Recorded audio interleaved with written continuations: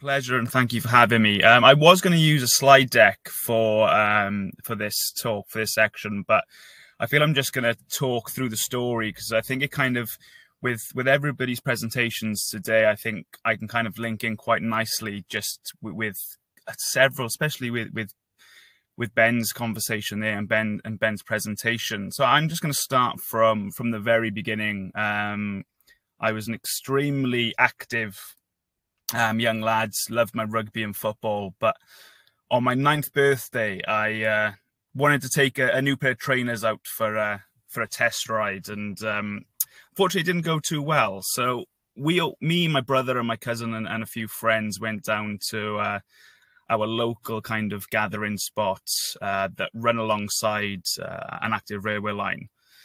And for some unbeknown reason, we decided to kind of go up and sit on the side of the track when a slow freight train was actually coming past. And we called it tagging at the time. We were just sat there and thought, let's see how many times we can touch this train as it was going past. Me being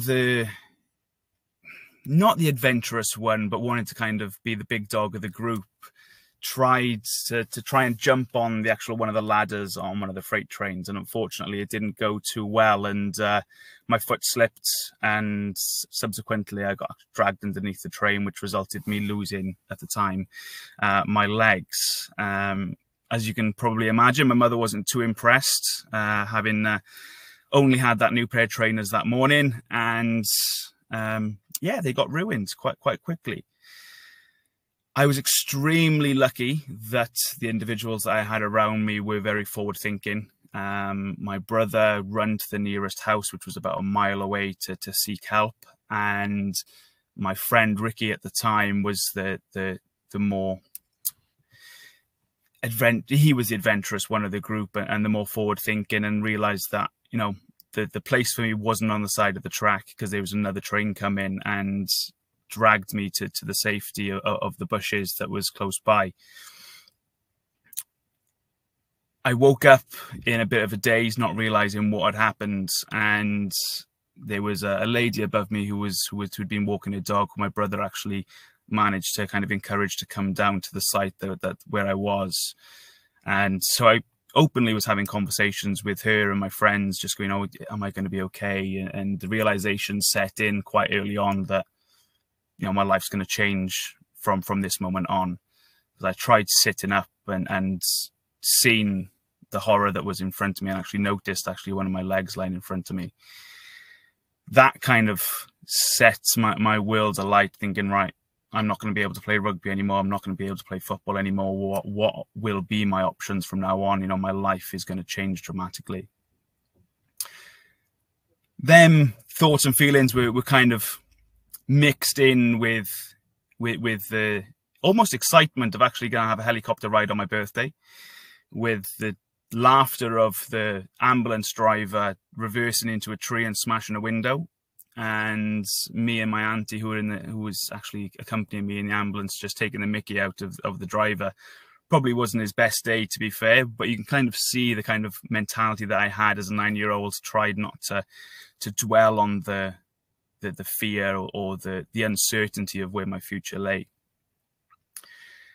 I woke up 3 days later in hospital with tubes kind of everywhere, and the doctors very, very cautious of giving me too much optimism for my life ahead, for being such a young age and having such traumatic injuries.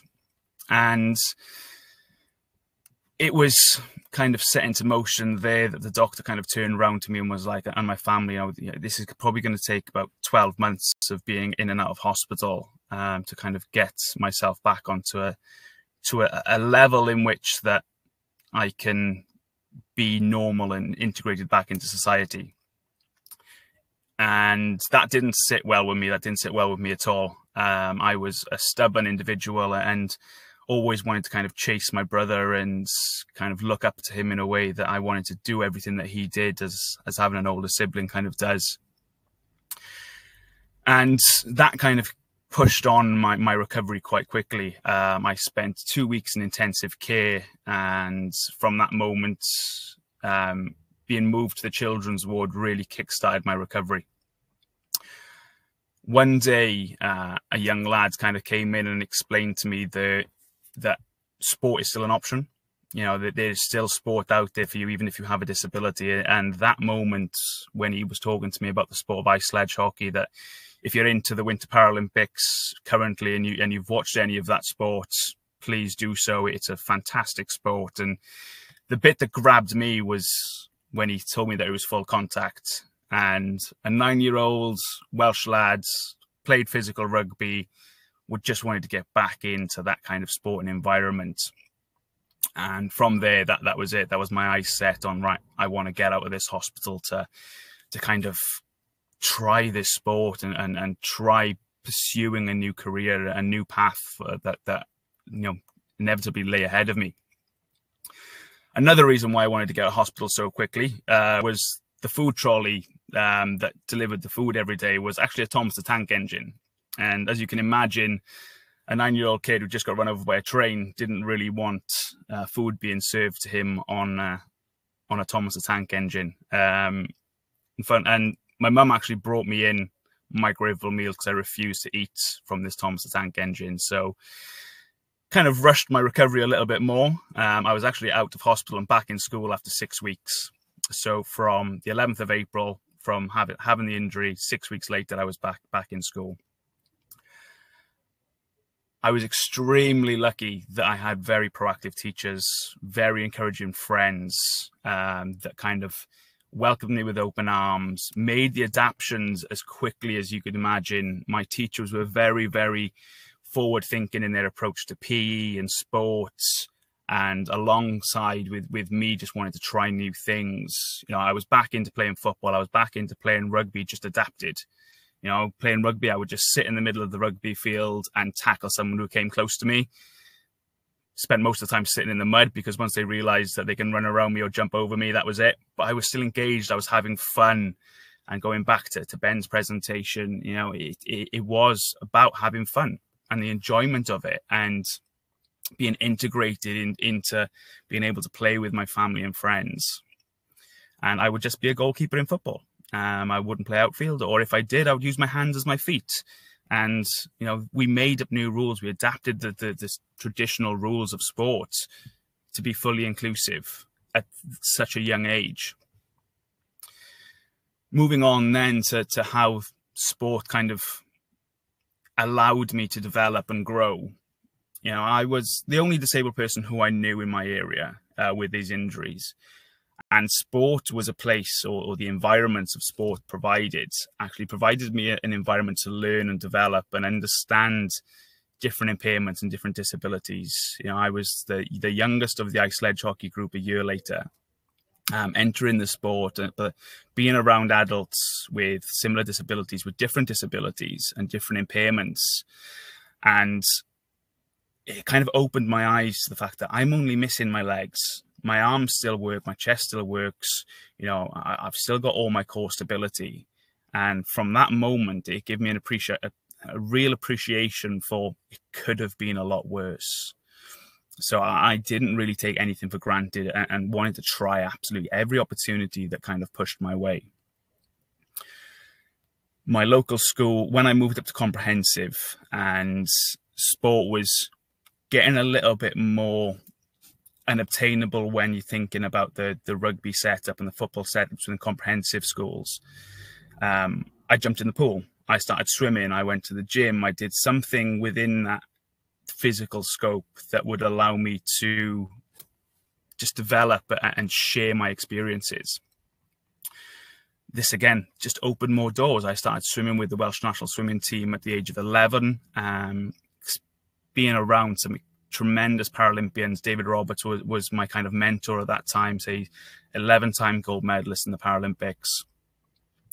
And within Bridgend, we had a very, very proactive development officer, Anne Anderson, who kind of took me under her wing. She was a quad amputee and a Paralympic swimmer in her own right, and just got inclusion and got disability and knew how to create environments where young children can enjoy, thrive and grow. And again, from them opportunities, just opened up the doors to new environments that I was able to access. And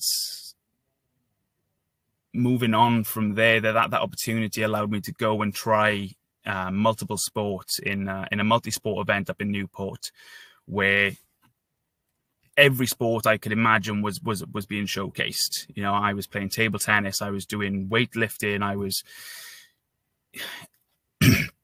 doing wheelchair basketball and table tennis. And I was lucky enough to bump into the performance manager for Disability Sport Wales, Anthony Hughes, who seen that I was just a young, aggressive individual who would sit down and pretty much go through anything. And he gave me a tennis ball to throw. And he said, right, just go and sit down over the floor over there and throw it against the wall. So I did. And he gave me something else to throw. It was a rubber ring they called kites. Threw that. And from the training that I had through swimming and ice hockey, kind of give me a rather large shoulders for a young child, and quite a powerful individual. And he said, right, next Wednesday, you're going to be coming up to Cardiff, and you're going to be learning how to throw properly. And from that moment on, that's what I did. Every Monday, every Wednesday, my parents would drive me the 30 miles to Cardiff in the evenings to be a part of the Disability Sport Wales Para Athletics Academy. And if I was good at something, or if I enjoyed it, you know, I would pursue it to the end of the world. And that's what I did. I was doing ice hockey, swimming and athletics for conjoined, you know, good few years. And it just gave me that base of physical literacy that I needed to not only, you know, be successful in sport, but also be successful in life, and to adapt day-to-day living to kind of make me the person I am today. And from there, just opportunities started to get greater and greater. Say in 2006, I had the opportunity to compete in my first Paralympics, which was out in Turin for ice sledge hockey. And that then kind of opened my eyes to the real world of Paralympic sports and the opportunities that are out there. And I would never, ever forget the moment that I was being punched in the face by Canadians twice my age. And I loved it, absolutely loved it. But when I came back from Turin and realized that, you know, if I wanted to do sport for a living, I needed to kind of switch my ideals and become really professional with it. And athletics give me that opportunity to do that. So when I came back from Turin, I kind of stopped ice sledge hockey, which was a real tough decision, because it was the sport that gave me the platform to grow and allow me to find the new me. But it wasn't going to get me to where I wanted to get to in terms of world success, and to prove to my bullies back in school that, you know, just because I'm missing my legs doesn't mean that I can't compete at the highest level. So from that moment on, I became full-time athletics and throwing, shot put, javelin and discus. In 2008, I was lucky enough then to go out to Beijing and compete for Great Britain in athletics. I was the first and the youngest throws athlete to compete in all three. And even though I was there as part of GB and the throws, one aspect of it that really didn't sit well with me is when I got out there, I got told I was there to make up numbers, because you're going to be using this as a development opportunity. You know, you're still young. That didn't sit well with me. I wanted to go out there and win. You know, and I'd put so much work into this, and yet I was young. Yet I was still a relatively small thrower for the event group that I was in, and I wanted to make sure that I made an impact on the senior throws and the world para throws. My first two events were shot put and discus. Weren't my best events, but managed to kind of get up into the finals in the top 8. And my last event was the javelin, and it was kind of hit me the night before my event that, oh my God, I'm here for my big event, and was on the phone to Anthony Hughes at 1 o'clock in the morning, in tears, just basically talking to him, and self-doubt set in, and I was just crying to him, going, I'm not good enough to be here. I'm not good enough to be here. Why am I here? And the words that he just turned around to me and told me was just, Nath, you've put the work in. You're here. Just enjoy it. And the last thing he said to me was just, shut the hell up and go to sleep. You've got to be up at 5 o'clock in the morning to go throw. I was like, right, okay, cool. Thanks for that. And the next morning I woke up and competed and managed to finish 4th. I was lying in 3rd place for quite a bit of it until the last athlete came out, Rostislav Polman from Czech Republic, and beat me by 30 centimeters. And it was heartbreaking. It was it's a bittersweet moment in sport when you have their moments and finishing 4th. But he approached me afterwards, shook my hands, and was like, that was close. And that respect that we had for each other moving forward in my career was always there, but always really competitive.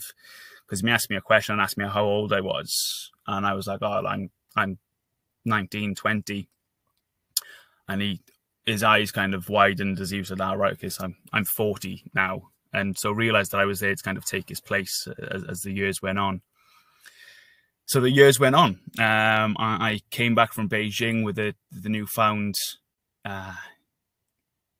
motivation, with hunger. I wanted to get that top spot. I wanted to break up into the medals the next time I had a chance.